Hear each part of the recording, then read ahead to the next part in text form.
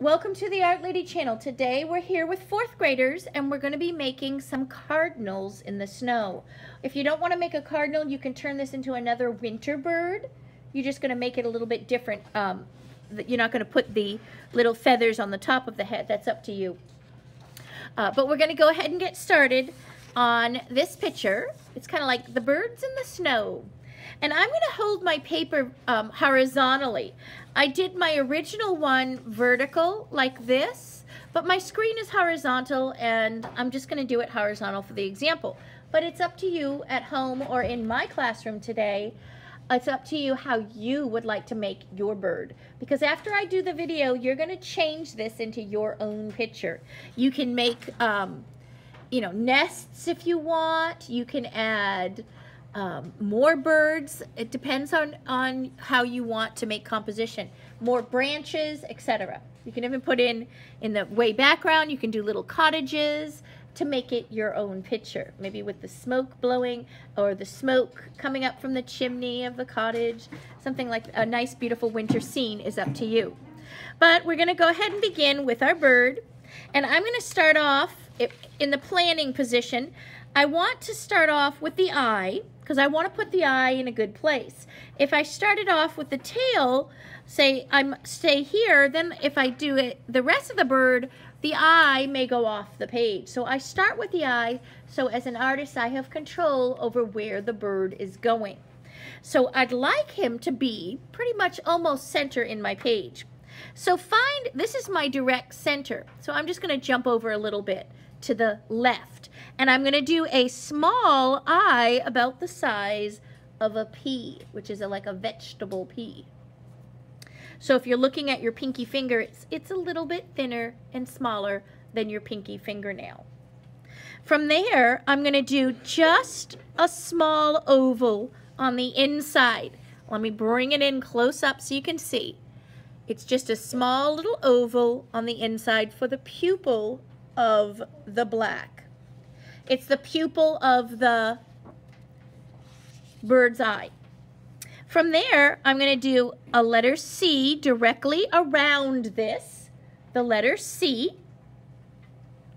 And then I'm going to do, it's kind of an inverted, it's a C that has a point. Actually, if you just start with a dot, and then I'm going diagonally up, diagonally down. It's a sideways V. And from there, I'm going to do a horizontal line. And this horizontal line, mine looks a little bit long. From this horizontal line, I'm going to go ahead, and it looks like an arrow. And then I'm going to go ahead and connect from the top of this sideways V, connect on the other side. And that's going to form our beak. And now I'm going to connect this C right to the beak. This forms the black area that's around his eye or her eye. Now I'm going to make a U, a small U underneath. And I'm going to connect it to the beak. This is like the black spot that's around the eye. And then, of course, the cardinal's actual color of the feathers is what color? The cardinal is what color? Red, right. Now, on the top, I'm going to go from the beak, I'm going to go diagonally up just a hair. And I want to round this head. So I'm rounding the head. And on top of the cardinal's head, he has these little feathers up, curve it. So I'm going a line up diagonal, and then I'm going to make a shorter line diagonal in the back.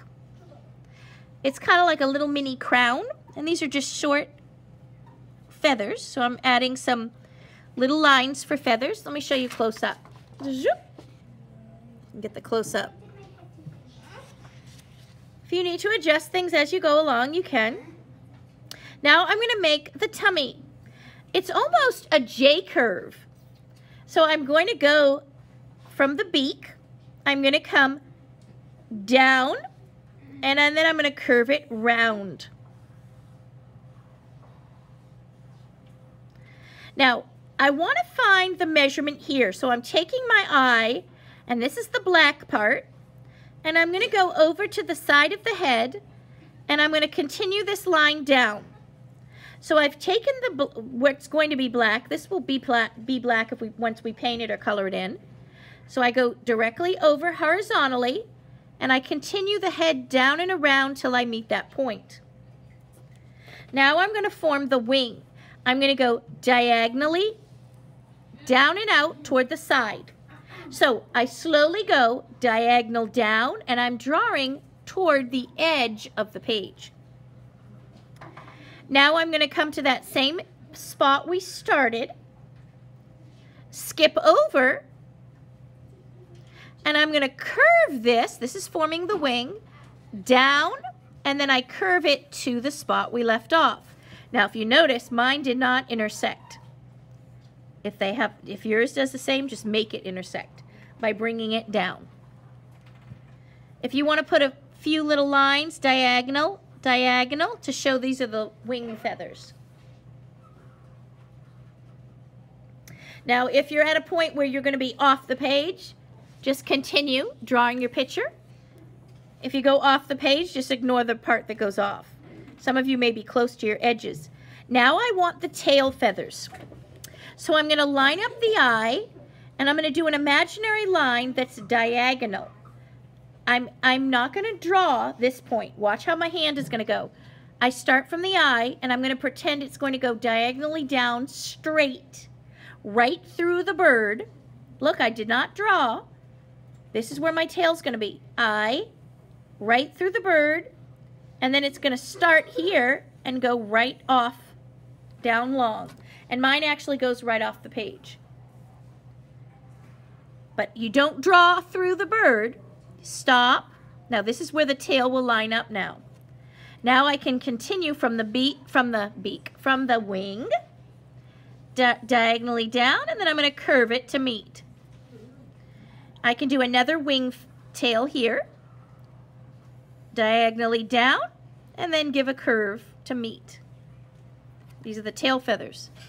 Diagonally down and have it meet. You can add some more diagonal lines, shorter, and vary the height of the lines. And that's basically how to draw that cardinal. Now, this cardinal is going to be standing on or sitting on a branch. So in this lower area of that letter J, I'm going to make backwards letter C's. This is going to be the hook of the foot. Just a few backwards C's. And then I'm going to draw a branch now. These are his toes, claws. Now the branch from the tail comes out and go right to the edge of the page. And notice how I kind of sloped mine downward. The branch is as wide as the toes. Come over, and you can slowly taper it thinner if you'd like. Behind the bird, I'm going to do the same thing. I'm going to just go behind him and extend my line. Now there's one cardinal in the snow. Actually, he's just sitting on the branch. And of course, if you want to add your snow to him, you can. Now you can go ahead and put in other tree branches. So starting from the top, and I'm not going to touch the corner, I'm just going to jump over a little bit, diagonal down, and I'm going to bend it behind this branch. This is overlapping in our composition. One is in front of the other. So I'm going to do the same again, and then I'm going to continue down. Now on this branch, I'm going to put the second cardinal.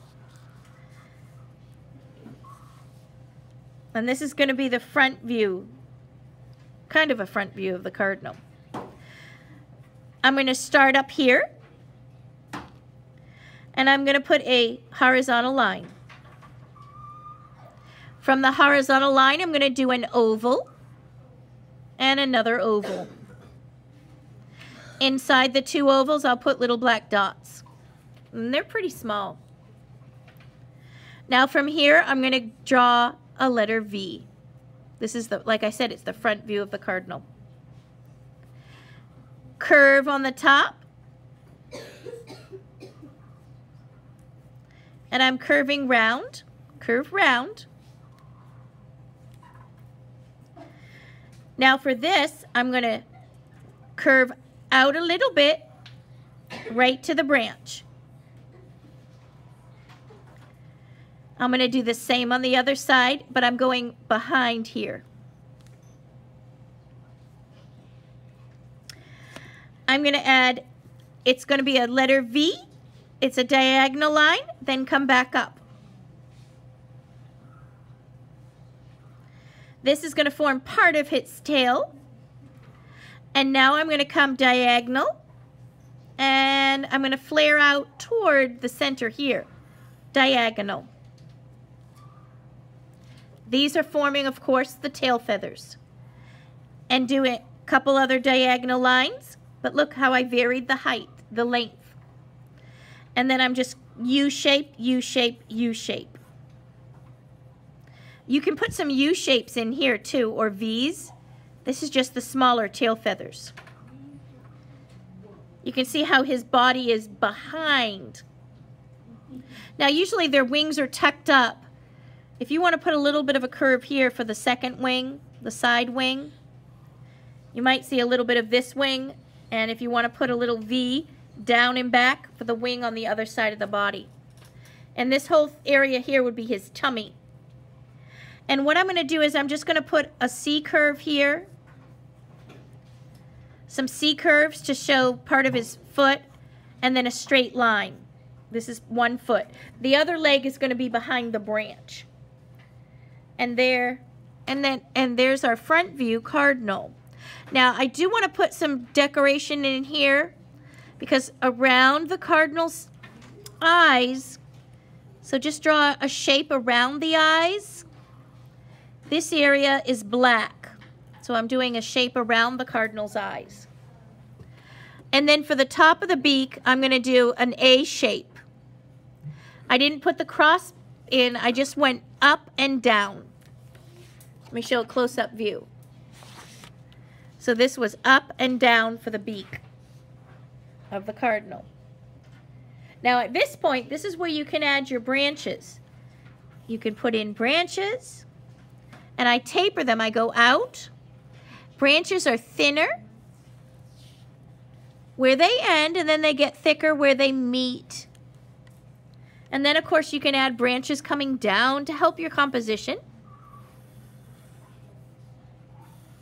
And then add as many other cardinals or winter birds as you'd like. If you want to put some snow, let me show you how you make like a pile of snow on a branch. It's just kind of a little pile, like you go off the branch, up, back, and then if you want to have some dripping icicles, you could.